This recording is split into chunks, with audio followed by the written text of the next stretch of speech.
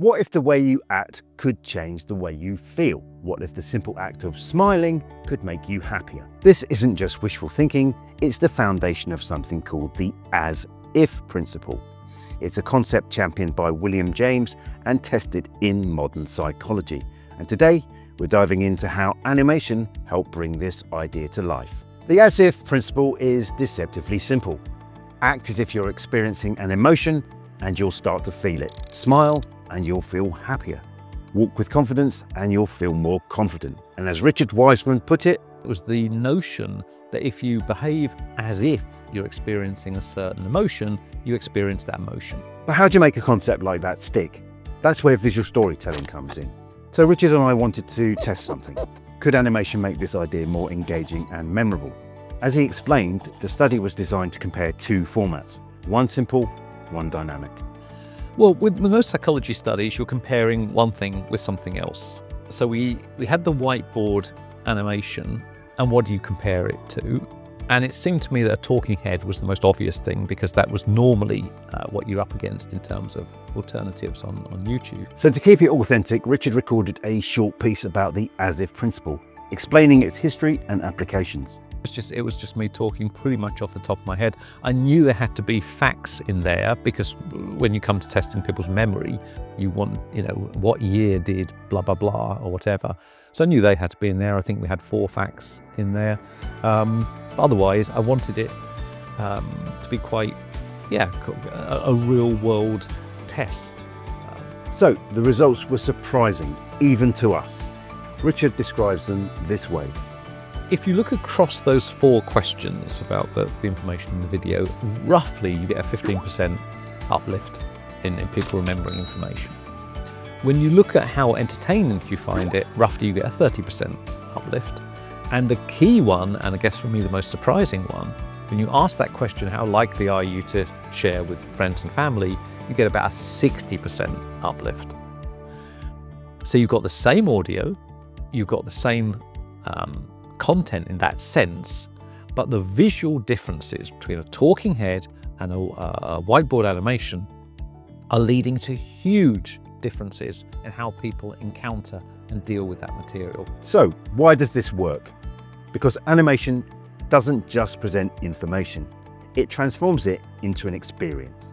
Richard also highlighted the psychological mechanics at play, particularly the idea of dual coding. Yeah, so with the dual coding idea, you have, information being delivered via 2 channels. One is I'm telling you about it. So I might say if you draw a capital Q on your forehead, it tells you something about yourself, whether you put the tail over your left or right eye. So that's one channel, you hear my voice. And then you folks bring it alive. And that's the second channel, that's dual coding. So what's lovely here is that it isn't just a talking head where the visuals, really, basically you could cut me out and it wouldn't make much difference. You make the visuals very important. It means you can emphasize certain information.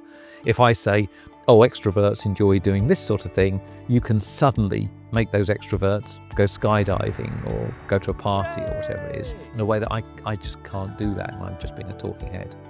This isn't just about memory, it's about emotion. As Richard said, you have the emotional reaction to it. Much as we like to think we're hard-headed and that we just share stuff that's got good information content, the fact is we know that how we feel and how we want other people to feel is really important. So the fact that it got, it's more entertaining, more interesting, more fascinating and so on, means that it's having an emotional impact. And fundamentally, we are emotional creatures. But perhaps the most unexpected finding was the shareability. Here's how Richard described it. You're saying, I find this interesting. Do you? Well, if other people go, no, this is terrible, then it reflects badly on you. So shareability is a social construct where you're telling people this is who you are, and you've got to get it right. So you need material which looks smart or entertaining or interesting, and that's what you've got with the whiteboard animations. And it's this social connection that helps ideas like the as-if principle spread. So what does this tell us? That the way we deliver information changes how it's received. And as Richard said, that you can give people something that they can use in their everyday lives, and hopefully then for some of those people, it becomes a motivating factor to find out more. It's a gateway into all that and books and papers that are out there. And that's what, you know, good communicators do. You forget it isn't just about the ideas you're giving people, you're making them more curious to find out more. And I think the whiteboard animations do that brilliantly. So the as-if principle is about action creating emotion, and animation is the perfect medium for showing that in action, bringing ideas to life, making them stick, and sharing them with the world. So next time you're feeling stuck, try this. Smile, walk confidently, and act as if. And when you're ready to share the big idea, consider how you present it. Because the way we act and the way we show shapes the way we feel. Remember and connect.